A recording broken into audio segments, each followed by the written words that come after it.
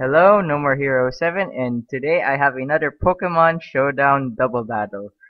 This battle, man, I made a lot of bad plays in this battle. Like, oh my god.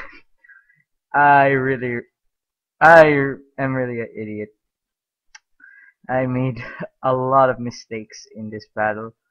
And, but I really like it because it was really close and overall, it's just outright fun. So, enough with the talk. Let's just get to the battle. Alright, so he starts off with his Abomasnow and his Chandelure, while I start off with my Reuniclus and my Amoonguss.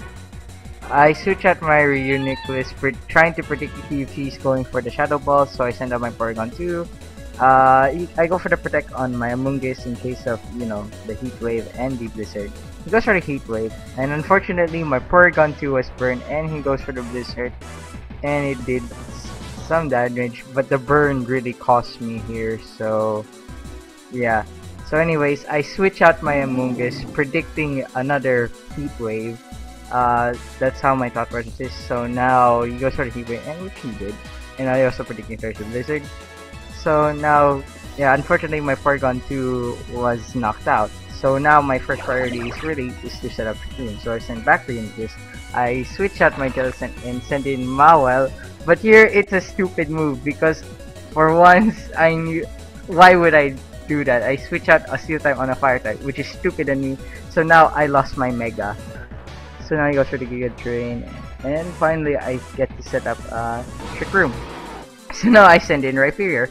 He goes for the Protect, thinking of an Earthquake or a Shadow Ball. So I go for Shadow Ball, which is the safest play, and it didn't work since he used Protect. Go for the Mega Horn, and it did massive damage, but unfortunately Abomasnow lives, goes for Giga Tree, times for super effective, and takes out my Rhyperior. So now he switched out his Chandelure and send in his T-Tart, thinking of Shadow Ball. So yeah, I go for Sidetrack on Abomasnow. But unfortunately, Abomasnow outswed Jellicent on Trick Room, so now Jellicent is gone because of the Giga Drain. So now I have no choice, but I'm forced to send out my Amoonguss. He switches out his Abomasnow, thinking, yeah. Anyways, I go for the Giga Drain, didn't work. And it seems he switched out. Oh, and I was able to knock out his his Tyranitar with Focus Blast, because I was really hoping it would knock him out. I was hoping it would hit, and it did hit. So, which is lucky me. Anyways, I go for Psyshock, and take out his Abomasnow. I go for Spore, so I can put his Chandelure to sleep. So, right now, the hail damage. So now my Trick Room is gone. Anyways, I go for Rage Powder in case of incoming attacks, because I really need my Reuniclus to set up Trick Room. It goes for Knockoff, and knocks off my, what do you call that? Black Sludge. So, I really made a good play there.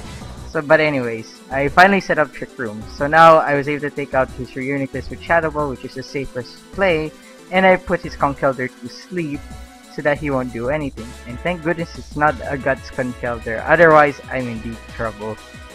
But enough about that.